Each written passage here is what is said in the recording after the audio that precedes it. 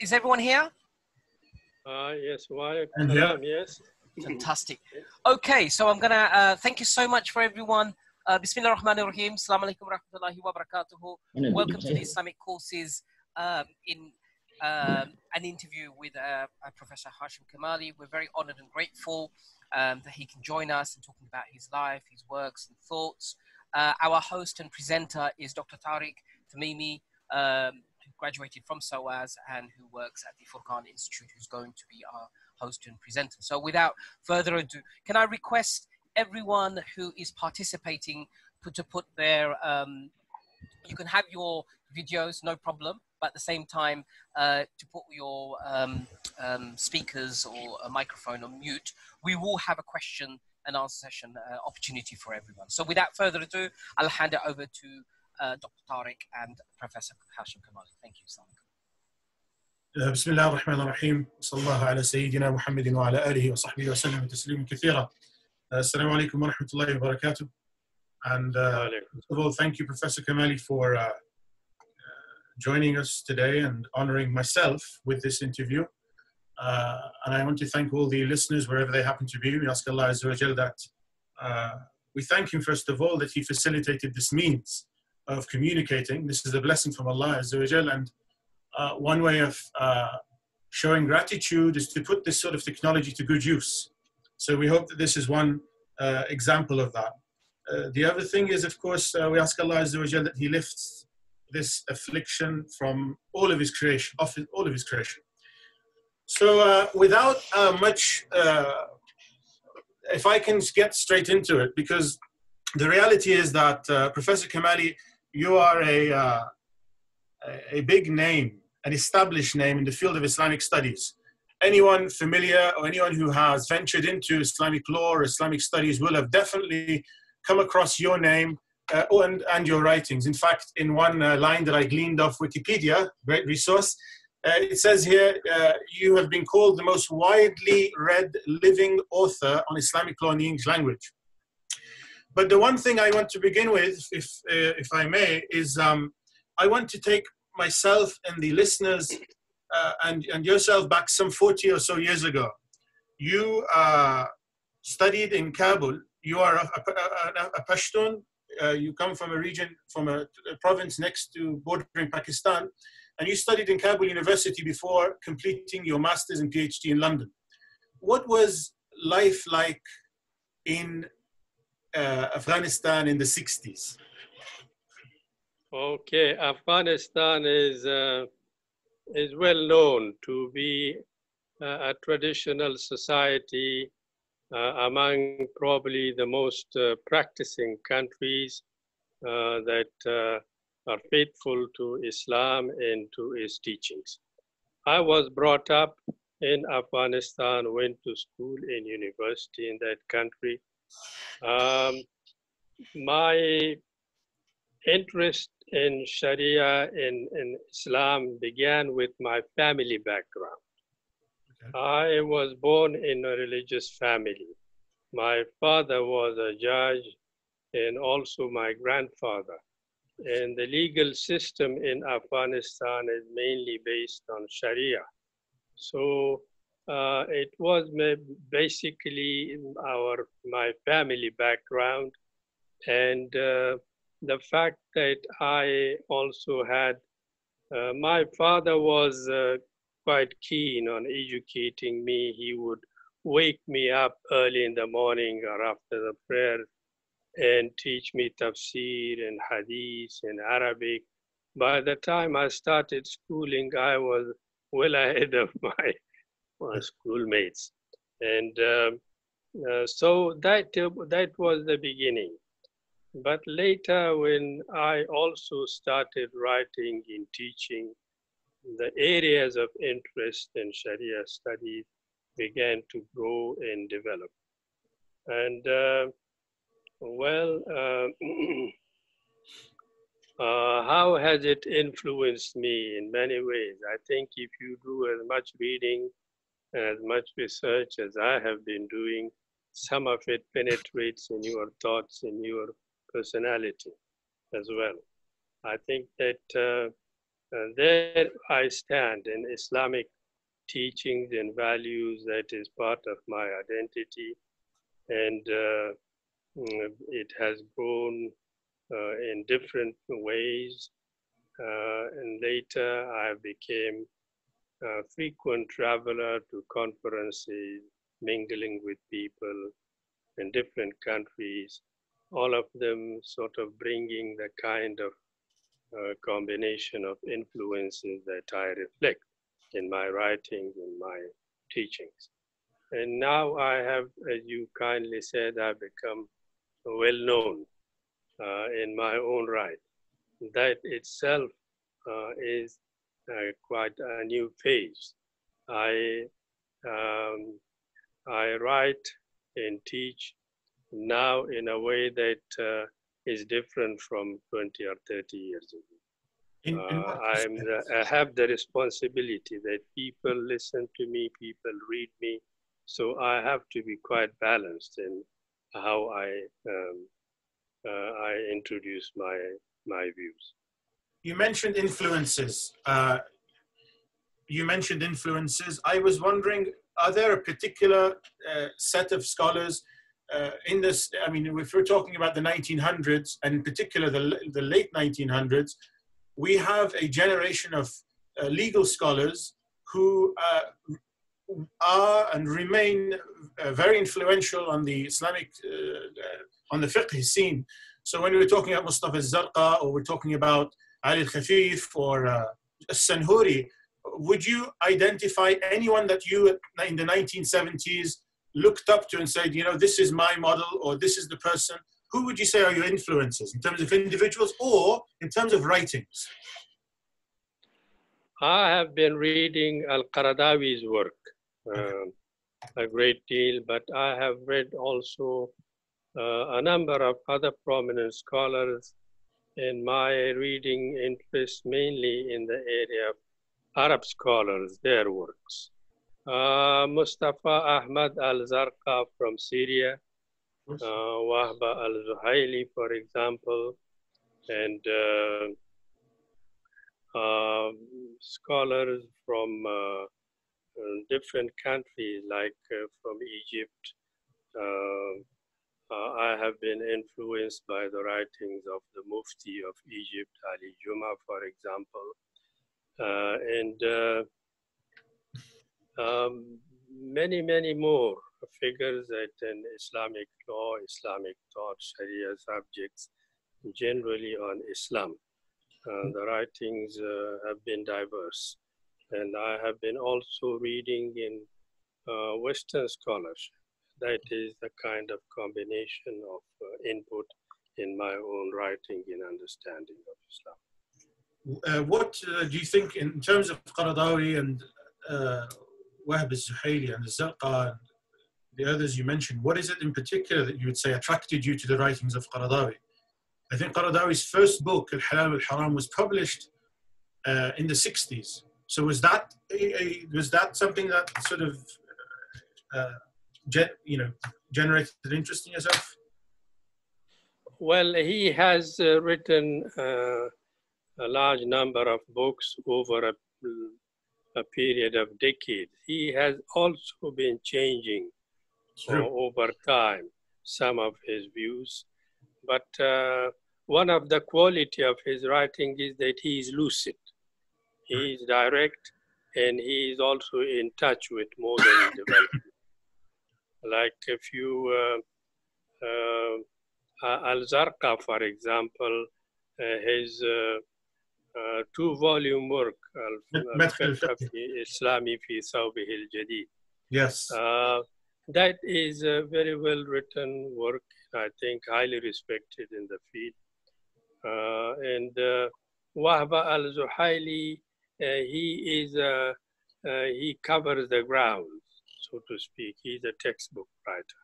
That's right. His kind of influence is slightly different. He has written profusely and has done, encyclopedic works.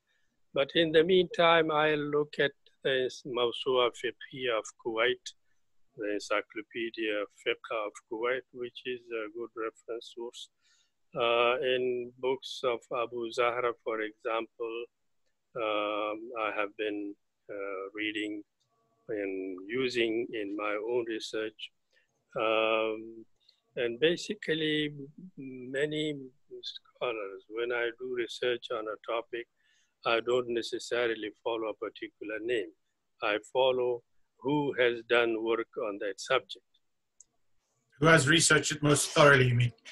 Right. I wanted to ask you, Professor Kamali, you've mentioned this range of scholars, and I think is it fair to say that one of the characteristics of these scholars is not only were they very much pragmatic, but they were from a new generation of scholars who realized that the world has moved on in such ways that we need to merge between state law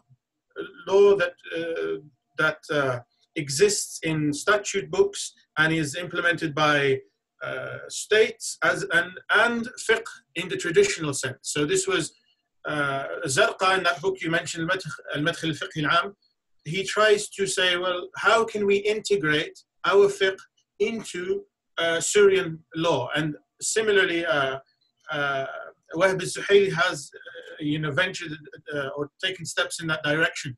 Do you think that, given that you are a lawyer in many ways and your concerns are very much pragmatic, do you think that turn towards integrating our fiqh into modern legal systems is a critical one, is an important one, is one that needs to be commended and continue? Well, that is, yes, that has been actually the main feature of development since the era of Islamic revivalism, that the Sharia has been influencing legislation. In some constitution, the Sharia becomes a requirement, and then influencing legislation, and a great number of laws have come in many countries, starting with reforms of Islamic family law. Then we moved to Islamic constitutional law, Islamic state discussions, and then Islamic banking, Islamic contracts, Islamic finance.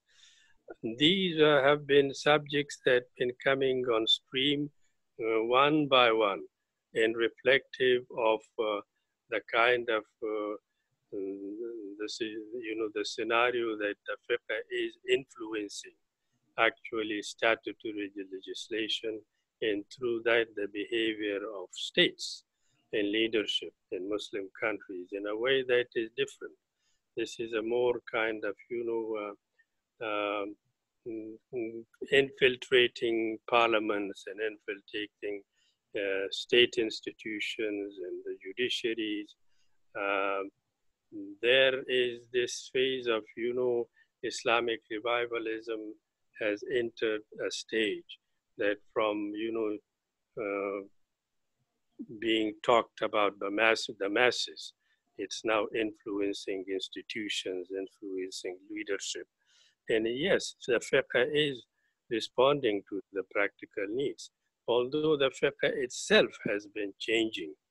And each legislation in any country that takes from fiqh also introduces, subtle changes to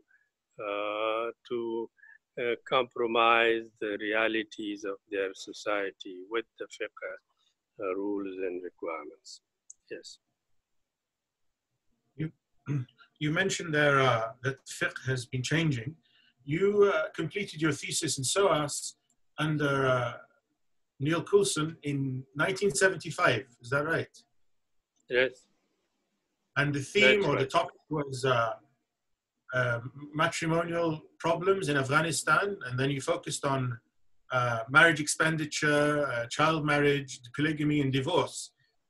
And I was wondering if since then, it's been 40 something years, have your views changed? And do you think this work, as a follow-up question, has had any influence on the, on its focuses Afghanistan? Has it had any influence on Afghan lawmakers? Yes, actually, that book is now a reference book in Afghanistan. I see. Yes, Afghanistan, it's been translated as well, but Afghanistan is now quite familiar with English reading since the Americans and others have been present in Afghanistan.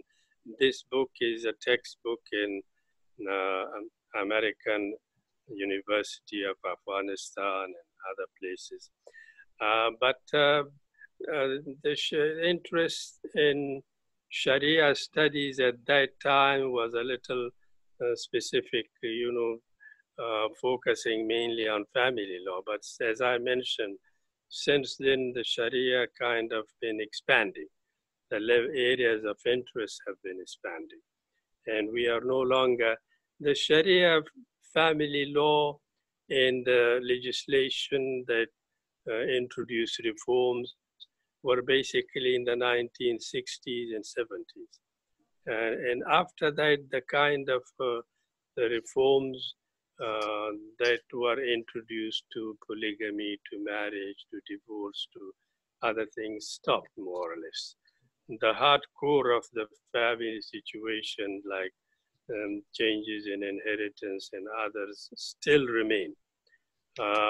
But then interest has been taken in other areas of Sharia, in the Islamic law has been developing in different ways. Have you changed any of your views, any of the views you express in that work since?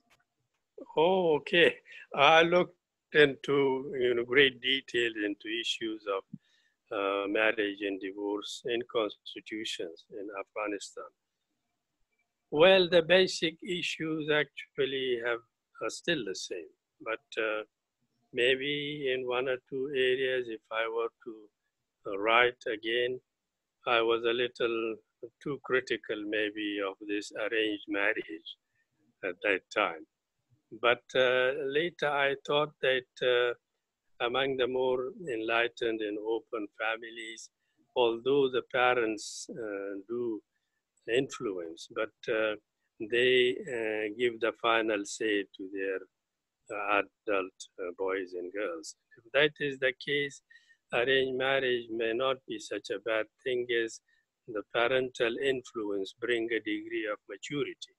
So long as there is the element of compulsion is not there, otherwise I would not be against it now. So there is some development in my change of my own thoughts. But otherwise, those problems of marriage and divorce, polygamy, inequalities, and high expenditures on this and that, on bride price, so that is still remaining. Thank you, Kamal. Thank you, Professor Kamali. Mizan, are there any questions from the audience that you want to bring in? Right. Sure. So what we can do, Tariq, it's up to you. We can take questions on the chat, or we can take it directly from the video. I can't see the questions, so if anyone has them, somehow forward them on to me. Okay, here we go. But why don't we take some questions from the chat? So if anyone has questions, please. Just put them in the chat, please, and then we'll carry on. Professor Kamali, if I can turn slightly to more in terms of your writings. Now, we have the thesis, which was subsequently published, but I think if there is one work that you are best known for, it's your principles of Islamic jurisprudence. Yes. I want to ask you, that is a university textbook written whilst you were at McGill, is that correct? No, I wrote it in Malaysia, actually. I came to Malaysia in 1985. Before that, I was teaching Islamic jurisprudence at McGill University.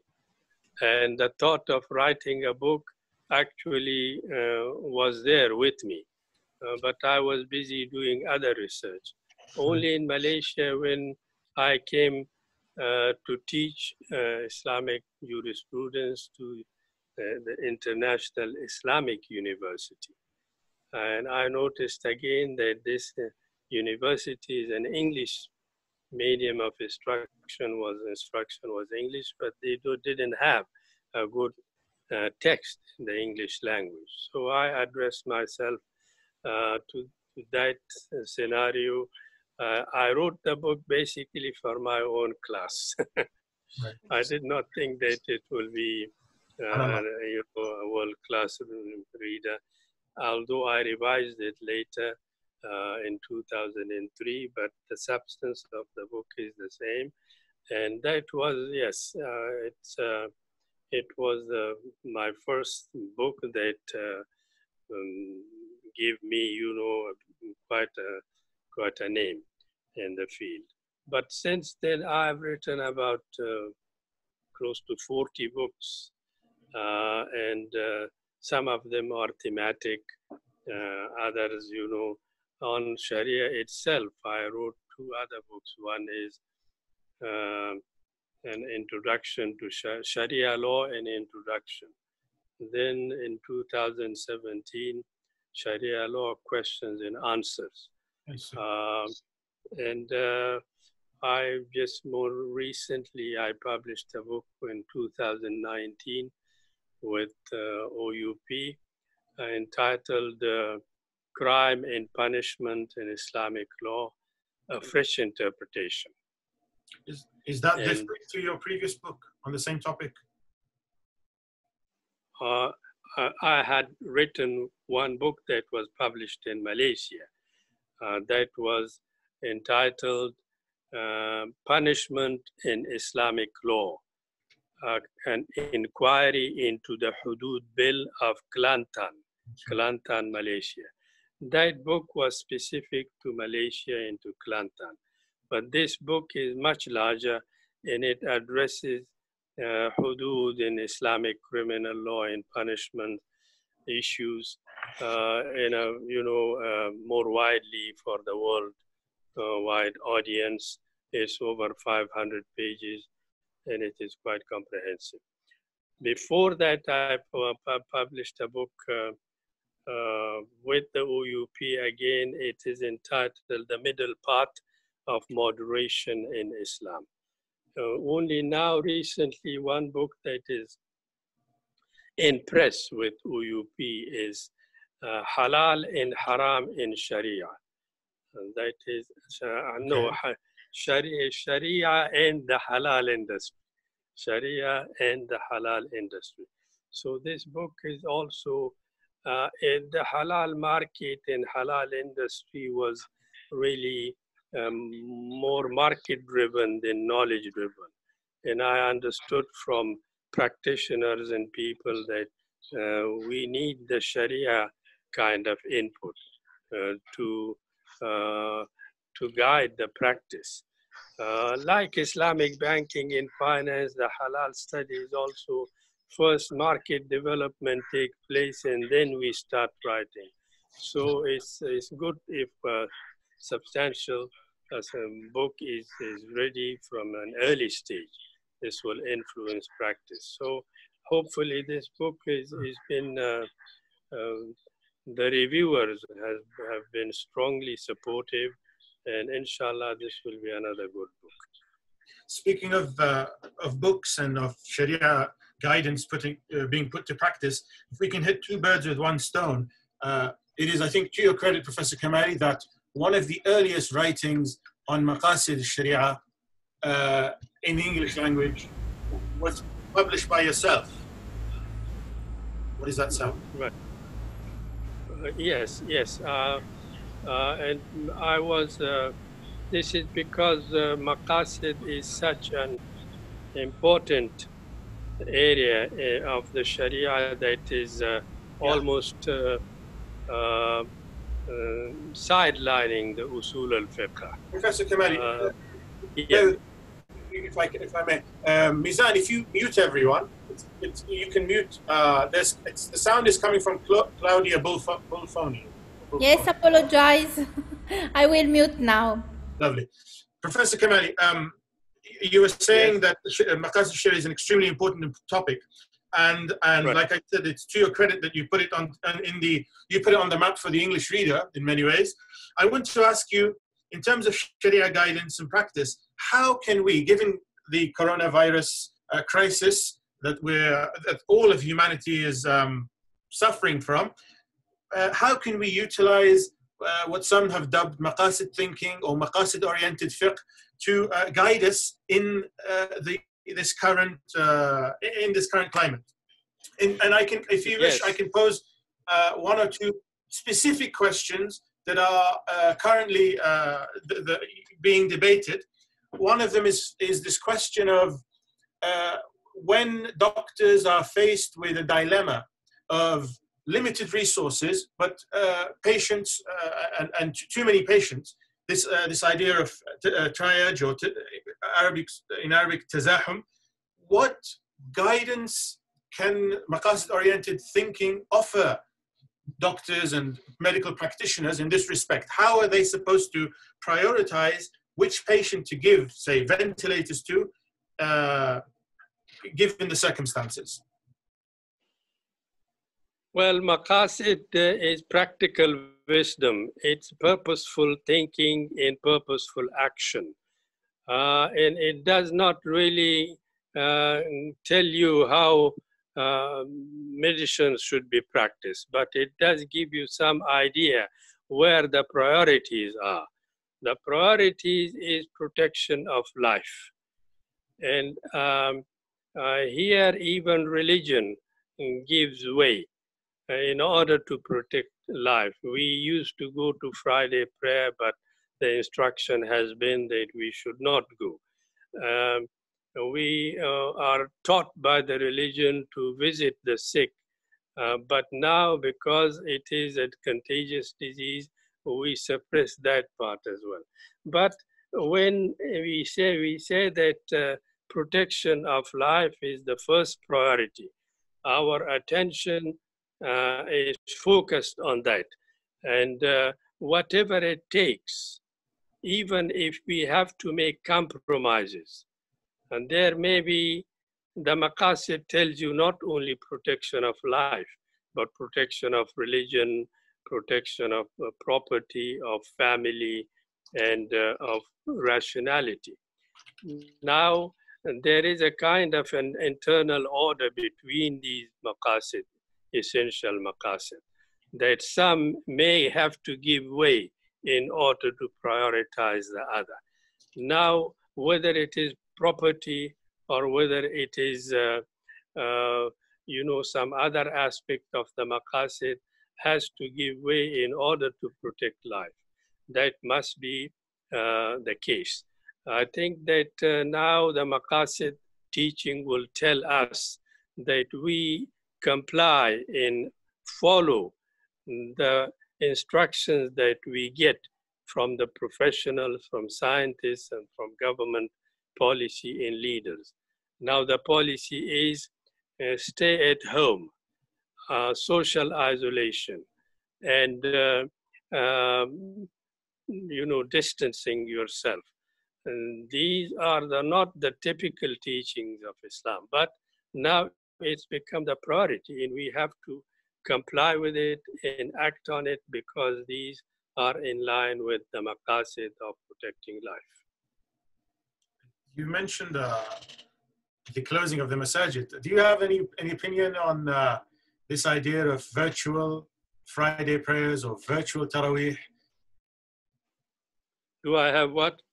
An opinion or a position on broadcasting Jumu'ah, praying Jumu'ah at home, say, or praying Taraweeh virtually. So you have somebody, the imam's leading you perhaps on the masjid, and the salah gets broadcast, and people are in their homes, and they can follow the imam.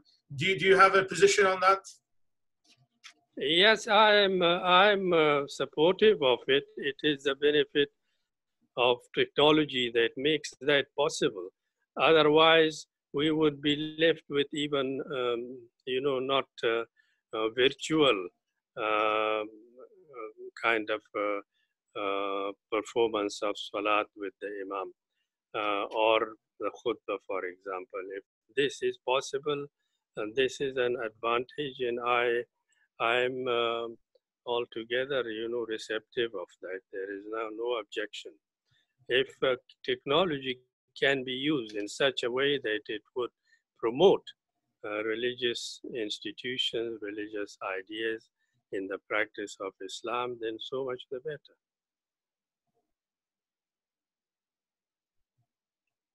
But would you say, Professor, that one of the core elements of any maqasid-oriented thinking is a consideration for the long-term consequences, the idea of ri'ayat al-ma'al?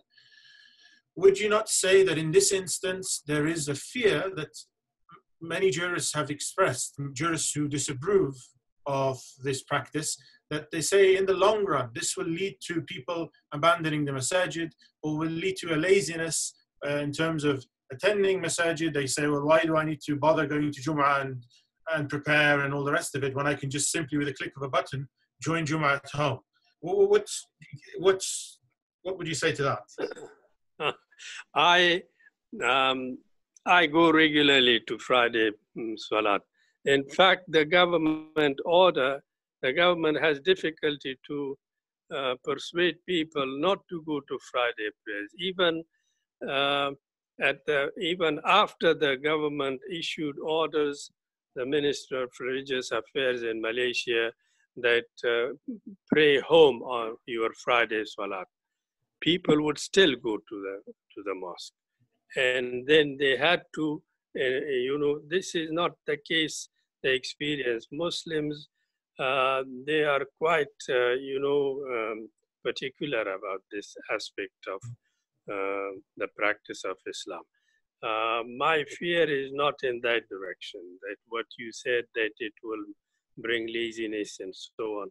I think if it does bring, it will come even without this stimulus. But I think people who are religious, they will not probably be influenced in the long run over these developments. Thank you, Professor Kamali. If I may, I'd like to bring in one of the questions from the audience, which is, what has been the response to your works by more traditionally trained ulama who have studied in the madrasa system, and do you follow in your research a particular school of Islamic law? If not, then what would you call yourself, and what do you think of the labels Hanafi, Shafi'i, and is it necessary to follow? So that's 3 questions in one, if you want to address any of them. What's been the response to your book? I'm really interscholastic. I was born in a Hanafi country and family, but I have moved. And I think Islam is not confined to the Hanafi school. Islam is much wider. And in my writing, it's typical that I start with the Quran and Hadith, and then the fiqh kind of coverage. And this is different from the fiqh writing. If you look at Wahb al-Zuhaili and others, in the older fiqh book, I was looking recently, where is the Quran and Hadith in it? They start just telling you the fiqh provisions, but it's very important to keep contact with the sources. That is what I have done in my writing. I think that the difference between traditional ulama and myself, I would not say it is wide. It is, I used to think that maybe we have a bigger gap with the ulama, but I have started, I'm a founder of this International Institute of Advanced Islamic Studies in Malaysia. 11 years ago, I started it with the help of the government of Malaysia. And at some stages, we had difficulty to bring in to our conferences and our events these traditional muftis and ulamas and scholars. But in the last 4 or 5 years, they have been coming. They have been coming. We have tried over the years to publish our work in so many different ways, online, in hard copy, and so on. And we have been writing to in the newspapers and so on. We have introduced ourselves, and people know us that we are the middle of the road kind of scholars. And that they also come and sit with us. At one time they didn't. It's a question of how you try to reach and try to make yourself understood in an effective way to some extent. Yes, the gap between the traditional religious studies and modern studies, that still is there. But I think there have been some good developments like the new Islamic universities, some of them in English language, and even earlier in universities in Azhar, they have been studying modern disciplines side by side with traditional disciplines. Gradually, I think people are being influenced in both directions. The modern academy and ulama listen more to the ulama, and the ulama also to some extent this way. This is perhaps a benefit of the modern education system, university system we are seeing. But there is a long distance to go. There, the happy balance where you strike that is still some distance away. In terms of a bridge between, say, traditionally trained ulama and Islamic studies, Islamic law practitioners or graduates of universities, one manifestation of that would perhaps be in Islamic fiqh councils, whether it be the we have them across the Muslim world. We have several in the middle, in Saudi Arabia specifically, but of course we have them in India, you have them in Europe, and you have them in the United States, and you have them in Morocco and elsewhere. What is, in your opinion, what is your evaluation of the sort of work these organizations produce, and in what way do you feel that their work could be improved? Well, the organizations, I think, like there has been Islamic fiqh academies. There are 2 in Saudi Arabia. There are in Egypt, in India, in other countries, in Indonesia, in Malaysia. They have their own national fiqh councils or academies, but some are international. And I've been looking at work of the International Fiqh Academy of Jeddah, for example. Yes. They do a lot of, they respond to issues of bioethics and Islamic banking and finance, medicine and science and technology. One question like human cloning, is it permissible in Sharia? Like, transplant, organ transplant, and so on. They do research. They also liaise with scientists.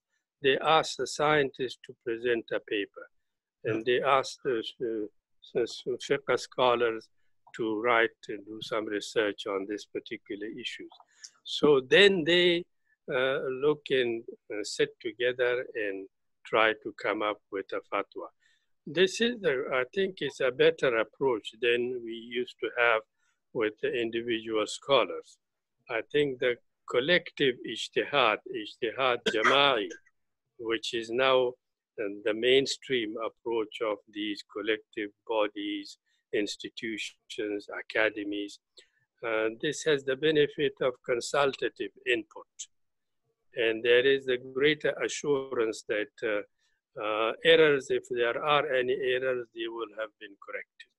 And the research methods, they have also improved their research methods. So I think that I would say I think more positively about these, learned institutions of research, fiqh academies, and specialized bodies in some universities and other places. I think it's a better approach. It's a good approach. It can also bring more people to take their, conclusion and their fatwas and act upon them. What about this? One of the themes, I guess, of your writings is that these fiqh councils require some kind of parliamentary recognition. I think that's the terms that you use, that they issue opinions, legal opinions, but these opinions are rarely, if ever, enacted upon or rarely enter the legal process. I'm not sure if that's an opinion you still hold, or what you make of it. Well, I think that there is a degree of each country follow their own fiqh council opinion to some extent. And there is also reason, because I think that the conditions and customs of countries also differ. And the fiqh ruling of each country should also be informed by their culture and custom. Well, you can understand that. And there is a degree of sort of, my situation is different to yours. But these international fiqh academies, the advantage is that they don't nationalize in that way. They look at Islam in a more objective and broader way, which is a better way of looking at it. But I think that it is for different countries to try to recognize these collective bodies and support them. The International Fiqh Academy, all the countries are represented, in fact. OIC countries are represented. And sometimes they ask for special additional scholars in special fields. So I think that is a good development. Maybe there still needs some wider recognition. And my own suggestion would be that we should try to follow them and to recognize them and support them. Because I think that Islam is not really national in that sense. Islam is international, universal, addresses humanity and people rather than countries and particular nations. Professor Kamali, you identified cloning and aspects of Islamic finance and organ transplantation as issues that these fiqh councils have addressed. What other pressing issues do you feel require, in what you would call perhaps renewed or refreshed ijtihad? What issues that in any field of any aspect of life do you feel require new thinking, refreshed thinking, fiqh thinking? Well, I think if you look at the works of these international fiqh academies, two areas are prominent. One is bioethics and medicine. As I said earlier, whether the kind of certain operations or certain tissues of animals, for example, body tissues or organs of animals, maybe the liver of pig liver, can it be transplanted into human being to save life? These are some, fiqh issues and that requires a kind of response. And those are the bioethics kind of also this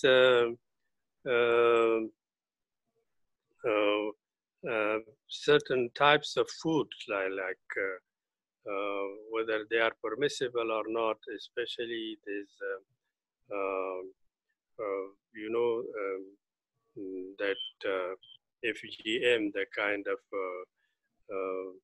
food that combine certain aspects of animals and plants and come up with new product. Whether these are permissible or not, it requires a fiqh response, for example.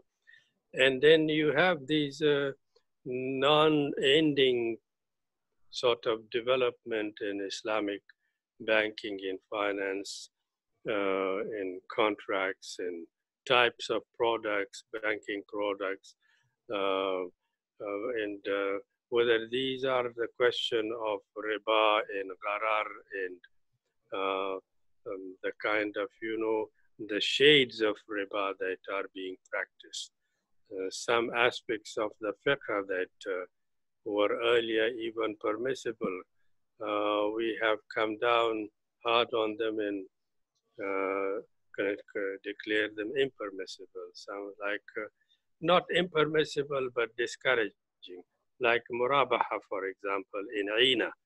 These aspects of Islamic finance, they are now being limited, and certain other areas are developing. The kind of reliance on debt financing is, debt is becoming a big problem. So the Islamic transactions in commerce and banking they don't rely so much. They look at the real economy, the kind of transactions that involves exchange of goods and services, not pure financialization. That money made over exchange of papers. This is a second. This is another way to riba. So these sensitivities have been quite pronounced, and scholars have been really engaged to find solutions. These two areas have been quite prominent, but I think the human experience societies in Fiqh Council of Europe, in North America, they each have their own Fiqh Council. They ask questions about the practice of Islam and those issues like relating to whether it is fasting, whether it is, citizenship, this and that. Those are other issues. So you cannot really say that it's one type of issues, depending on what kind of experiences are, bringing out questions.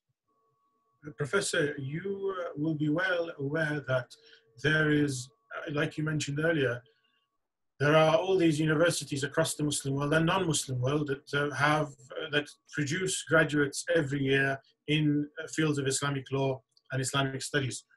In your assessment, would you say that the research produced, say a PhD thesis, is an example of, would be tantamount to ijtihad? Would you say a thesis produced on, say, one aspect of Islamic finance is equivalent to what we could call in previous times an ijtihad? Put differently, would you say that a graduate of one of these institutes could rightly be called a mujtahid? Yes, they do. These masters and PhD research, they zone in on particular issues, and they do very, very sometimes innovative research. And they may be called ijtihad fil masail, ijtihad al-juz'i. That is, they are not absolute ijtihad. They do not qualify as independent mujtahid, but they do look into those issues and come up with a great deal of good conclusions. You might recall in the theory of ijtihad, and there are the mainstream theory is that a person has to become a full mujtahid before he can practice ijtihad in any subject of. But there is tajzi'atul ijtihad, whether ijtihad is divisible. A person who specializes in criminal law practices ijtihad in that area, even if he's not a mujtahid in hadith or in tafsir. So ijtihad is divisible. And ijtihad is also mujtahid, can be mujtahid mutlaq, mujtahid fil mazhab, and mujtahid fil masail. Absolute mujtahid, that is like the imams. Then mujtahid fil mazhab, like in every mazhab you have main figures like Imam Abu Yusuf and Al-Shaybani and Hanafi and others and so on. They practice ijtihad and mazahib within the mazhab. Then mujtahid fil masail in particular issues. I think in these theses can fall under this category, or ijtihad on particular issues.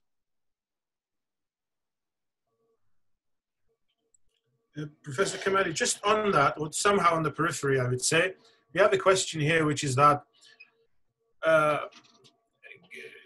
what is the minimum bar, would you say, for Islamic knowledge in a time of mass literacy and easy access to higher education? If we are saying that a university graduate, a PhD holder, could be called a mujtahid in a mas'ala, part of me thinks that that keeps the bar very low. My experience has been that many people in the academy who write and speak about Islamic law have a poor grasp of the Arabic language, which is the language of the sources, have little acquaintance of, even reciting Quran is a struggle for them in many cases.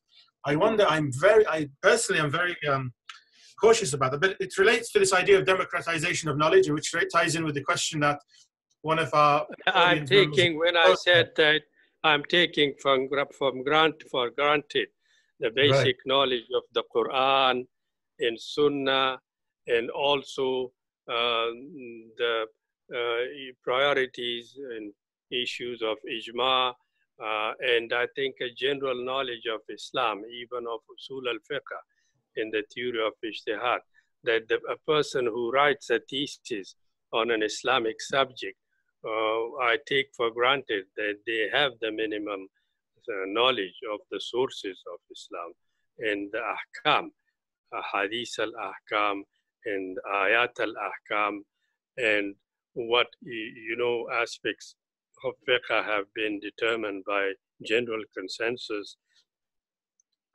I am taking for granted that knowledge exists.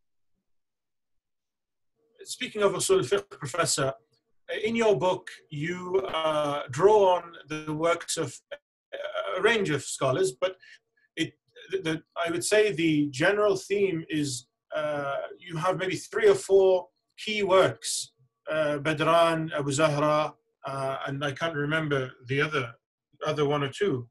And this is considered a modern usul fiqh textbook, one that renders the subject more accessible to the law student, let's say. This book does not represent any single madhab's approach to usul, correct? You wouldn't say this is a representative of the Hanafi or the mutakallimin or the ghayr mutakallimin. In fact, let's put it that way. You would say it's a blend of both, correct? There are many. I think Abdul Wahab Khalaf written a book on usul al-fiqh.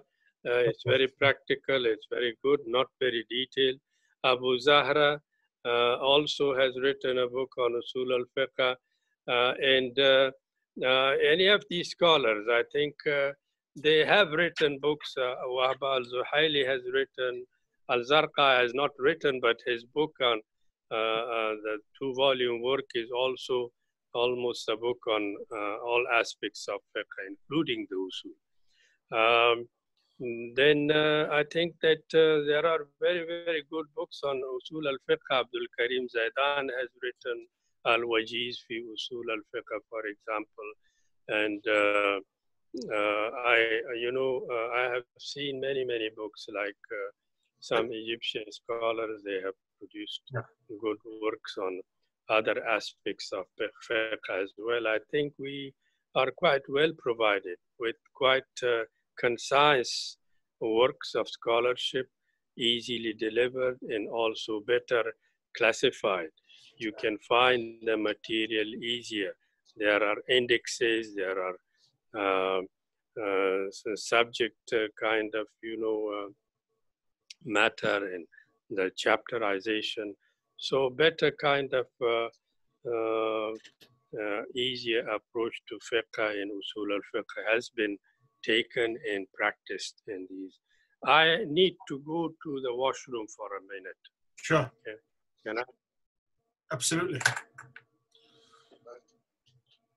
Do you want to pause the recording, Mizan, or do you want to keep us going? Or I can't hear you, by the way.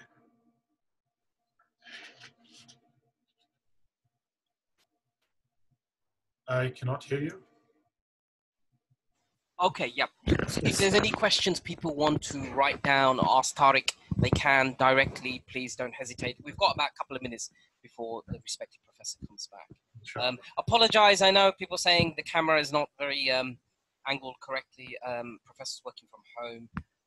Using his mobile phone. Yeah, he's using his mobile phones. If there's any feedback, don't hesitate to ask. We're going to try and work, with future sessions, we're going to try and improve. This is in many ways a test drive for everyone listening in. Assalamu alaikum, by the way. This is a test drive, I guess, and Mizan put it on me. And I've had to reluctantly accept. But we're sort of, the themes are life, thoughts, life, works, ideas. We've kind of touched upon a range of things, I guess, with respect to that. We have the professor's back now. Perfect. We've got another half an hour. Professor Bismillah. Kamali, you were you were saying this work and other works similar to it, written in the modern period, are very accessible, which is absolutely true. And I have a bunch of questions in relation to that, to be honest with you. One is, this work is a work that blends both mutakallimin and ghayr mutakallimin methods of towards usul. Now, would you say that there is any scope for to extend this this approach, or this method of compiling a work, to include, say, Shi'i, Ibadi, even Jewish, and you work a lot on American, constitutional law and the drawing up of constitutions, and the number of parallels between the way we approach and interpret texts and constitutional interpretation is phenomenal. So I wonder, do you think there is any scope for a sort of major big work, a compendium of sorts, where we draw on the legal traditions of other outside Sunni schools and also of other legal systems?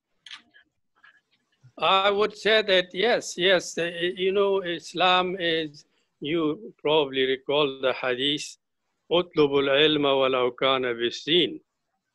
Seek knowledge even if it is in China. China was not even a Muslim country. But if we can learn, there is also a hadith that al-hikmatu dwallatul mu'min, that hikmat, wisdom, is the lost property of a believer. Wherever he finds it, he is entitled to it. So Islam is really quite open to influences, good influences. We can take from other sources, but we do not dilute ourselves. We must retain our own identity and our own, the integrity of our, the Sharia. But we can take from other sources. We can, in fact, what you said, that the Shia in Ibadi and other, they have gained recognition in 20th century, some encyclopedias, and they include all the four mazhab, and then the Shia and the Zawahiri and others, Ibadi. There is this openness. I think we have opened in many ways, and not sufficiently perhaps. I am very supportive of Muslim unity, especially building bridges between Sunni and Shia. And they have also their problem with extremism, like the Shia, the Gullat of Shia, they don't approve them. But I think that we need to work for Muslim unity. And that means that we should really recognize the differences we have. But as far as I know, all the pillars of Iman, all the pillars of Islam between Sunni and mainstream Shia are the same. There are differences in fiqh, but there are also differences in among the Sunni fiqh, mazahib. I think that we should try to reach out from other traditions. We do not mix the Aqidah with these other, Jewish and other Christianity. But in terms of the fiqh subject matter, ahkam amaliyya, for example, yes, I'm supportive of it. If we can benefit from the comparative kind of, approach, we should have been supporting it. We are supporting, and there is basically no objection to it. Professor, in fact, in your book on principles of usul al-fiqh, one of the adillah, one of the evidences for that a faqih, or that a mujtahid, rather, faqih, mujtahid, I'd say the same thing, ought to consider is shara' min qablana. And this is even, and then this is what brings the question to the fore, I guess. When I look at how Jewish scholars interpret their writings, Jewish legal scholars interpret their legal writings, and then I see the similarities, and then you read, I think Iman and other scholars have written on this, that the idea that at one period in time in Muslim history, Jewish scholars would sit in the circles of Muslim jurists and would benefit from their method of deducing and deriving the law. I think given this idea of this dalil that exists among the many adillah that an usuli ought to employ, that there is even a more reason perhaps to include these, to see how others do it, how others reach their legal opinions, bearing in mind that we have our own unique sources. But the idea really, if we have comparative usul al-fiqh, not comparative, sorry, if we have a blend between the mutakalim and ghayr mutakalim methods, why can't we have an even broader comparative usul al-fiqh? I think if you look at the Quran, as you mentioned, there is a healthy recognition of the previous revelation, the revelation preceding Islam, Judaism, Christianity. The Quran speaks, supportively of them. And there is also in detail areas of whether it is the area of qisas or in areas of inheritance and so on. We have taken from the previous revelations. And I think that this, in principle, the Quran opens this. Later, the fuqaha reached the conclusion that the Sharia of Islam has become self-contained. And I think that, fuqaha have made some claims. Sometimes claims have been made that the door of ijtihad has been closed and that this has come to an end and so on.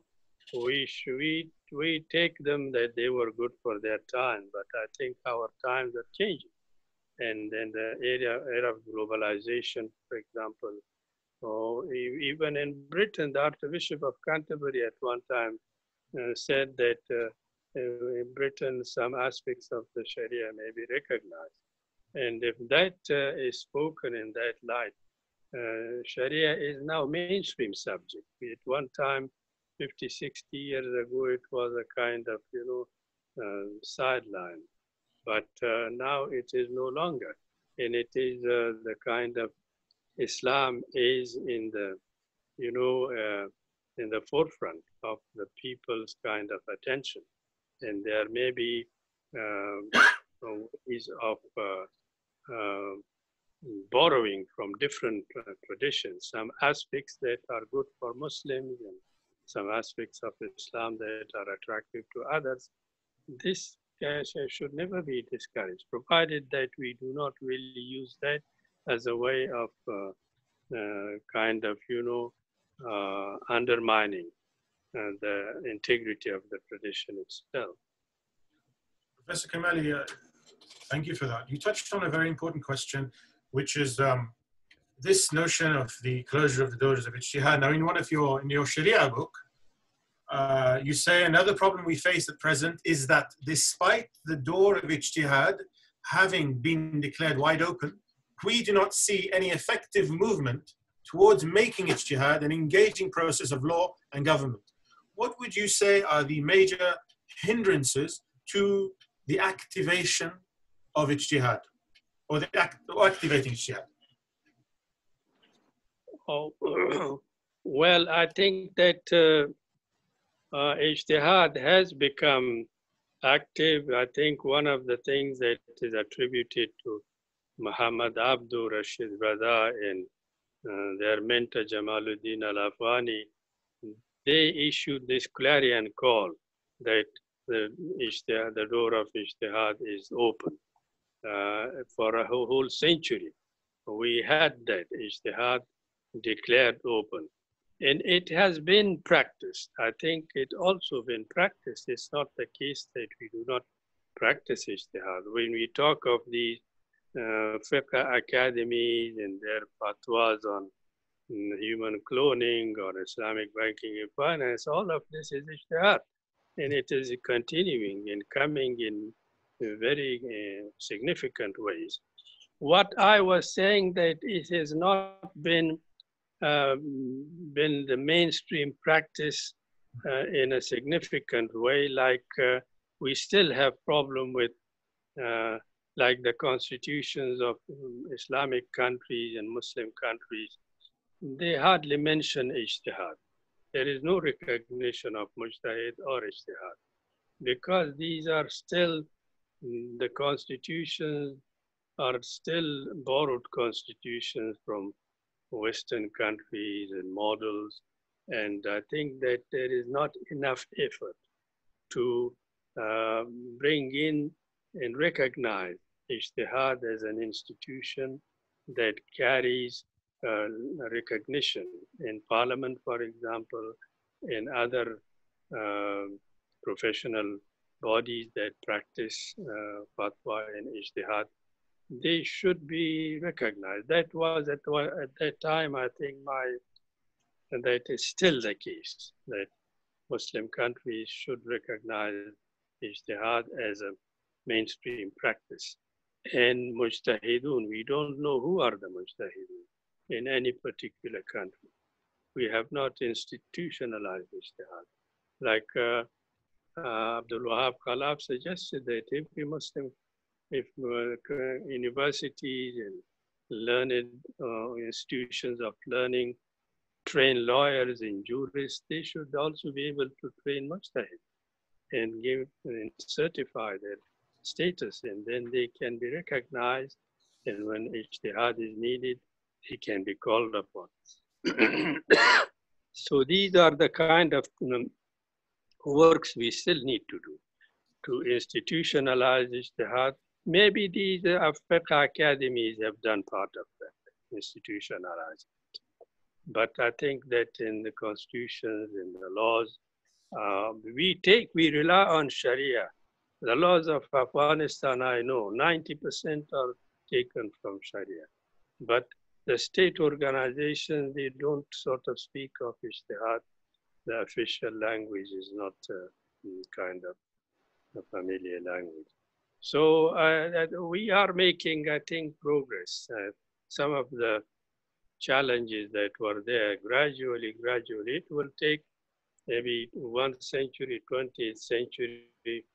So, perhaps we are coming maybe in a few decades, hopefully that Islamic revivalism is really becoming substantive. It's no longer kind of the superficiality. And we will reach, I think that we will recognize a place for mujtahid, for ijtihad, for sharia in the institutions of state and learned organizations. I'd like to throw in a question here on the issue of mujtahideen. Who would you say are the greatest? Who would you say are the greatest or the most important mujtahids of this era? Oh, I think there are many. I mentioned some, like Al-Qaradawi, for example, like In Egypt, Ali Juma, for example, the Mufti of every country. In Malaysia, you can name, and other Muslim countries, the Grand Mufti, you may name. Perhaps also that there are people like Salim Al-Awa, who is very competent, very prominent. He's a modern-looking lawyer, but he is, a mujtahid in his writing, in scholarship. And I think that we need to look for them. I think in Indonesia, they have Majlis Ilmuwan Indonesia. In Malaysia, the Minister of Religious Affairs, Al-Bakri, he is a very learned person. I think that we do have, but we have not really sort of, those members of the International Fiqh Academy, a lot of these prominent names are still there, I think, sitting in the academy. They are all mujtahidun of different ranks, Was Salim Al-Awa, Professor Muhammad Salim Al-Awa, a colleague of yours at university? Because I think you guys finished a PhD together, or he may have finished just before you. Both of you studied under Coulson. Who is which colleague of mine? Huh? Professor Muhammad Salim Al-Awa. You mentioned him as a mujtahid, one of the great mujtahideen of this era. He did his PhD at SOAS too. I think he did it maybe slightly before yourself or around the time you were doing it. Were you friends back then in the 70s? Well, I think I mentioned Salim Al-Awa. He was at SOAS just before I met him. He was there a few months before I started. He graduated, so he is one. And I think that when you want to think, you don't remember them. But I'm sure that there are people who have become prominent, and they have. But I think at SOAS, my professor was Professor Coulson. He was a learned man, and Professor Anderson was, but it's a condition of a mujtahid to be a Muslim, because his word is followed by Muslims, so he should be a Muslim. But I think that there are many, many very learned people. We read their works. For example, they have, whether it is Abu Zahra or Abdul Karim Zaidan or Al-Zuhaili has passed away, Al-Qaradawi, Zarqa, other Zarqa. And they are, I think they qualify. You know that mujtahid are not all in one degree. They are different kind of. Speaking of the mujtahid having to be a Muslim, you said because his words are taken. Is it a matter of trust that we cannot entrust a non-Muslim to issue a legal opinion on behalf of God, which is essentially what a fiqh is supposed to be doing, because he doesn't believe in God? Is that what where it comes? Is that the logic behind it? I think on purely, practical issues, on which there is no issue of aqidah or involved, like you ask a question of scientific aspect, and the person who is learned in fiqh and science and says something, we value it, we can recognize it, as a kind of ijtihad, but it would become, a valid ruling of ijtihad if it is endorsed by a fiqh council or a fiqh academy. And if that person is sit among them and his view is taken, that will be. I think that on purely scientific fiqh cum science subject. We can recognize it. And that's what I said about I think we should draw a line between maybe subjects of Aqidah and Akhlaq, or ta'abbudi subjects. In that area, the words of Mujtahid are followed. But in practical amali matters, I think that whoever speaks of knowledge and speaks from a position that can that has reached the caliber and competence to deliver an original ijtihad, we should recognize it. Professor Kamali, just so I understand and the listeners are clear on this, if we say that ijtihad can be segmented, it's a very relevant question to what's going on now. If jurists were to consult non-Muslim doctors and they were to reach an informed opinion on a matter, do you think that even if they are non-Muslims, their opinions, their medical opinion, ought to be taken into consideration? Is that, have we got this? Oh, yes, no question about that. The fiqh academies may take their views into consideration and they make it a part of their fatwa. There is no question about that. Yes. Going back slightly to I would still look at if we have a situation where a Muslim mujtahid or faqih can contribute the same kind of caliber of opinion as some other non-Muslim. I would prefer to take the Muslim view. But if there is no specialist in one particular area, and only a non-Muslim is a specialist who also have knowledge of fiqh, his view can be taken by the fiqh academies and considered. Professor, one of the issues that some people may have with these academies and these councils is that they tend to be state-sponsored. To what extent can they maintain unbiased opinions?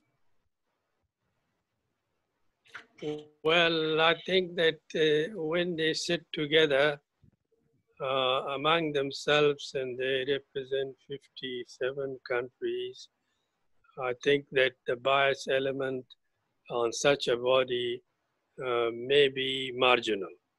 I think that what about the domestic ones? The existing ones? No, the domestic ones, the ones that say in Morocco you have a particular body, in Algeria and so on. Right. I think the state influence is strong. The muftis are now, part of the bureaucracy, and the imams and of mosques also, they take salaries. And sometimes we hear that the Ministry of Religious Affairs send their khutbah to them, what to say, what not to say. And this is a problem. This is a problem, and it's not our own problem of in history as well. Even from time of Abbasis and Umayyads and Ottomans and so on, the state had been influential. But I think that these international fiqh academies are probably a little more objective. The national ones, I think it will be difficult to say that state influence is insignificant. But I would have thought that the state influence is not always misguided. Sometimes the state, policy is also the kind of thing that you would like to have.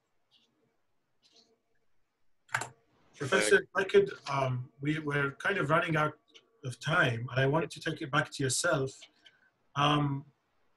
Looking back at where you were when you started this journey, where did you think it was going to lead you? Did you ever envisage the position or the recognition that you have now? What did you have in mind as a 20-year-old student back in 1970. What would be on my mind to tell my student, huh? No, look, well, that's a question we can take. What advice would you impart to current and future academics? That's, you're more than welcome to answer that, yes. Well, I think that it's what I would advise others would be to, one is if how one can try to be objective, avoid to be influenced by politics and those things. And the other is that to strike a balance between traditional learning and modern learning, modern subjects. And I think that not to be a literalist, a textualist, it's like some tendency among ulama might be, but to be a man of the people. I think the scholar and ulama of yesterday, even today, they don't sit like with the young people, with women, with other groups, but they keep being judgmental. They denounce them. They say they have lost their ways. And there was an occasion, in fact, I was sitting as Constitution Commissioner at the Constitution Review Commission of Afghanistan. And we would ask groups of people to come and sit with us and to tell us what would they advise us on the new constitution. And the ulama of Kabul came. The Sunni ulama came, the Shia ulama came. The Sunni ulama, 15 of them, they came. And they advised us about the women. They have lost their ways. They have become this and that. We should come hard on them. And I kept quiet. Everyone kept quiet. 32 of us. And I spoke at the end. I said, actually, I am disappointed for the kind of advice that you give. You know that women of Afghanistan are really, they are hard hit by these, patriarchal customs and inequalities. I would have thought you would advise us to try to address some of those, these,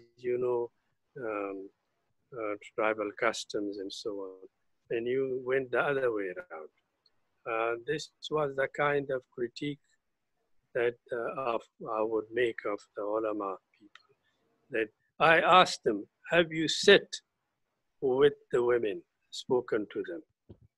How many? Have you sat with these people you articulate and advise us about? And they didn't have any answer.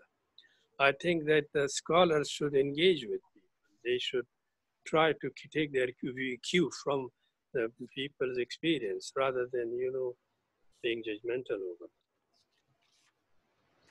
Thank you very much for that. I guess one of the, if you are a lawyer or occupied with fiqh, one of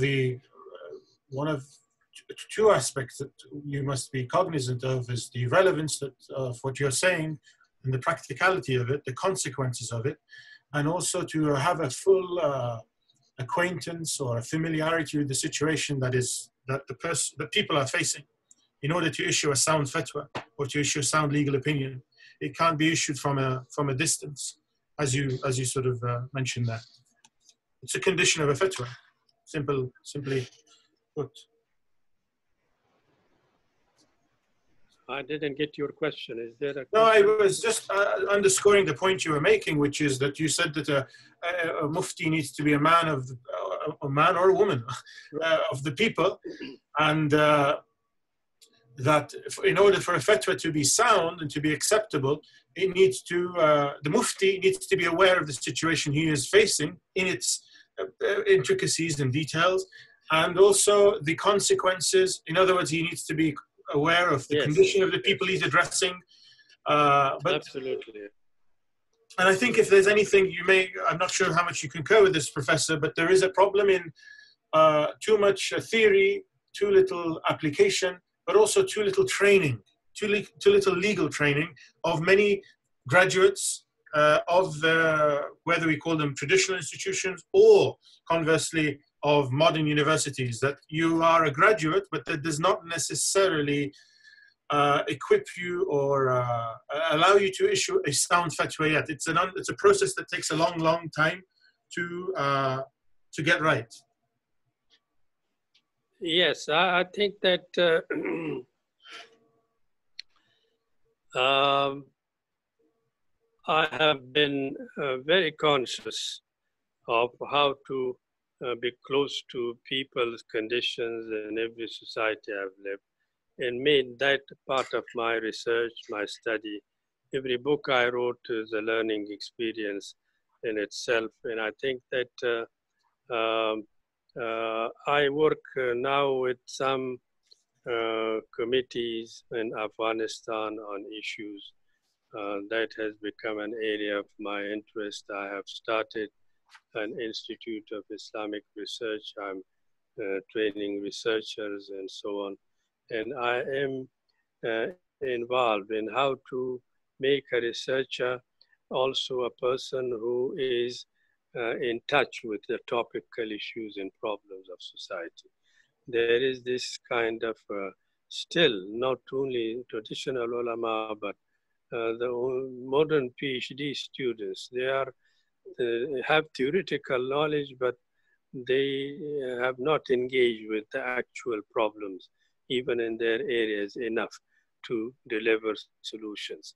I think this is important, that scholars and researchers, they don't become theoretical, but they also engage and work with people and sit with them and visit them. And each of these experiences bring a new kind of input to their how comprehensive the end result and their conclusion of their work can be. Professor Kamali, I want to round up with one final question.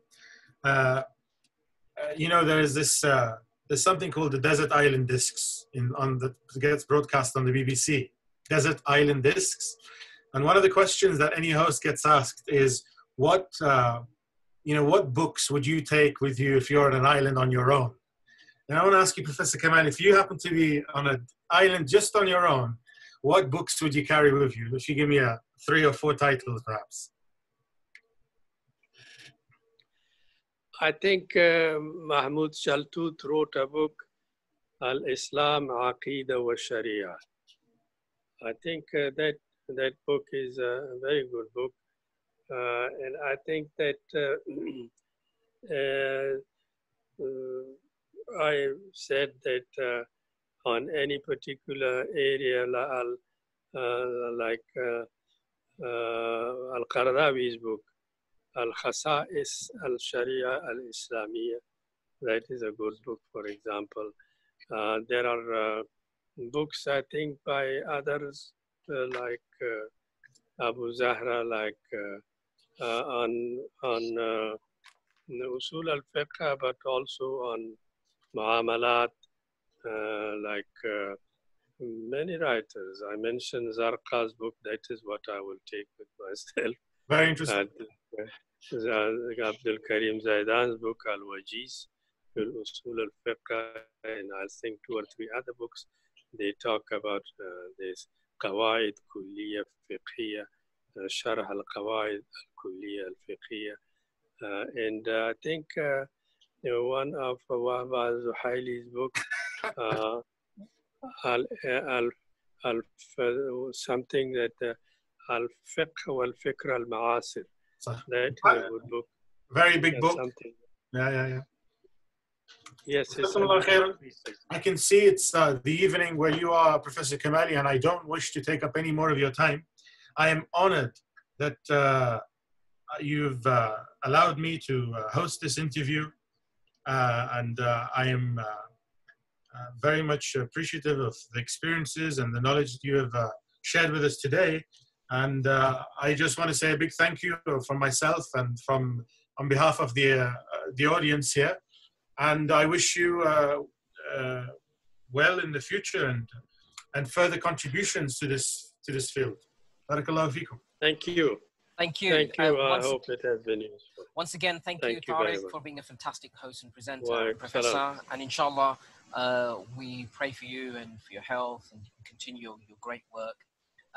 We're all students. We benefit Inshallah. massively from your subjects and teaching. And folks, just to let you know, please tune in for the next session on Saturday and Sunday. Saturday we're doing on Coronas and environmentalism, and on Sunday we have something with Jonathan Brown and Ramon Harvey, Justice and Islam.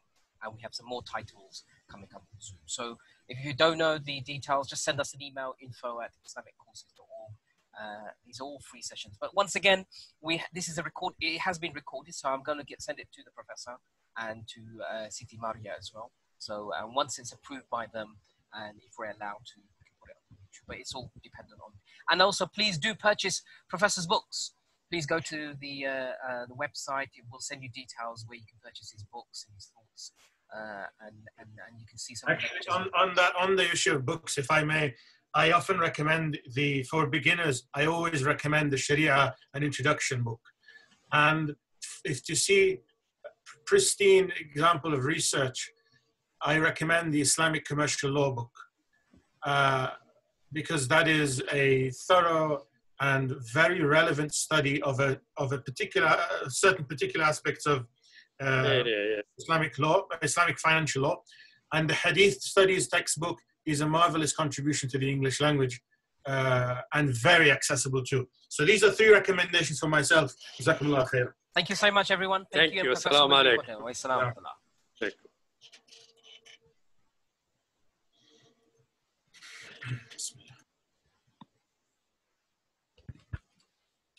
Okay. Assalamu alaikum.